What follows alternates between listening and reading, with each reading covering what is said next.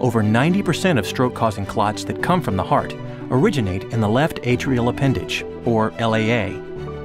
Watchman is designed to permanently close off the LAA, preventing those blood clots from escaping. Then, using a standard transseptal access system, the physician crosses the interatrial septum. The physician advances the access sheath over the guide wire into the left atrium and navigates it into the distal portion of the left atrial appendage over a pigtail catheter. The physician then deploys and releases the Watchman device.